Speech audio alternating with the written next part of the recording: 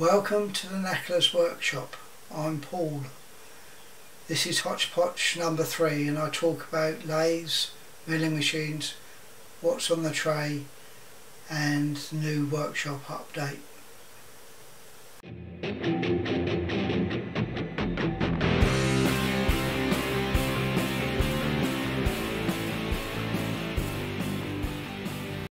Hi everyone, I hope you're all well.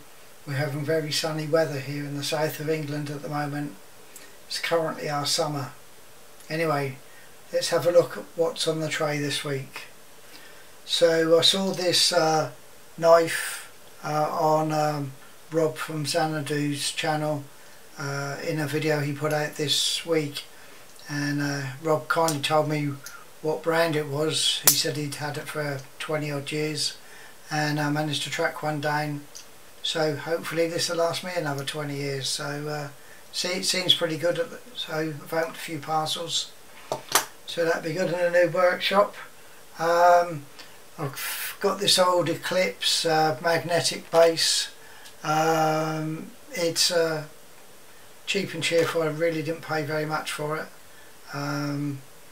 but I think it doesn't have the clamp for a DTI. So another little job to be added to the to-do list.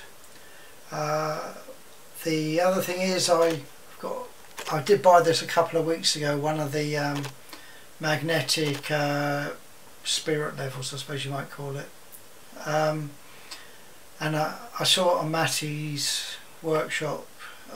He was using it to good effect, and I thought it would be useful when I get the lathe and set it up in the workshop. So yeah, not exactly this week, but I did get that, and I got an old drill stand, which is again for the workshop. Most of my drills are all floating around in tins and all sorts of places, so I'm going to try and track them down, and hopefully that'll be a little bit easier when I'm in the workshop. Got a light bulb. I purchased you can see in the photo an Anglepoise lamp with 2 magnifiers on it. It's really really quite good, and I think it may be useful for my poor old eyes when I'm trying to do something a bit well, just a bit fiddly really. I've ordered some LED light or bulbs for it, so that it should make it even brighter, so I'm quite pleased about that.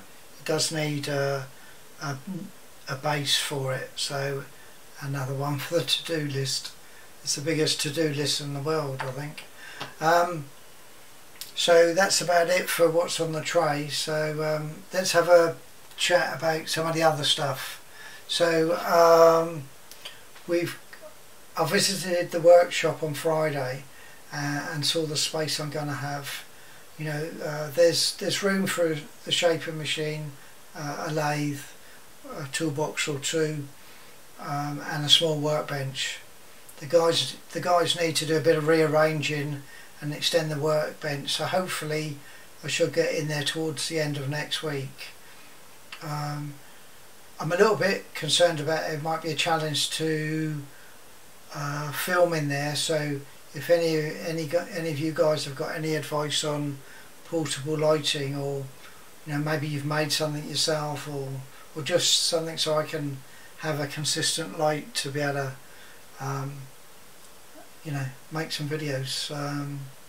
Yeah, I don't want to be I've got enough troubles coping with the GoPro, let alone the light as well. Anyway, so yeah, if you know anything, if you've got any advice, please let me know. I've got a few photos here of the lathe that I got with the shaping machine. It's the Myford 2 or a 3 or a 4.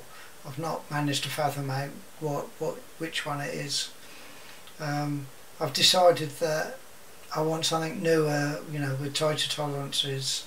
Again, having not turned anything for many years, I really feel yeah, I'll be more comfortable with something just a bit newer to start with. You know, the Myford may be okay if I had lots of recent experience.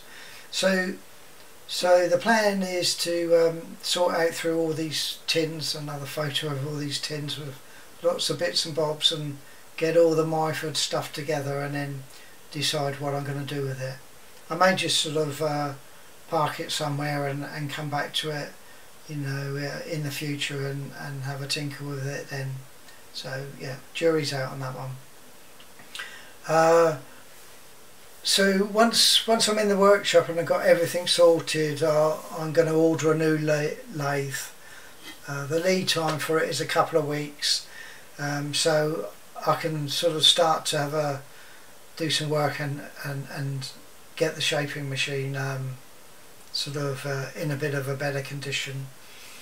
It's the only slight concern I have with the shaper is the auto sort of feed, because where it slides across, the rods it slides on are a bit worse for wear, so they need quite a bit of cleaning up and polishing to make it slide easily. So I think I have plenty of time whilst I wait a couple of weeks for the lathe to appear. Oh yes, and on the good old calculator, I was messing around with it during the week, and I found what I think is quite useful functionality. So I'll make a short video next week and share that with you all. Anyway, well, that's about it. Sorry, it's not much going on, but I'm in a bit of a limbo at the moment until I get into the workshop. So as always, stay happy, strong and healthy, and cheerio.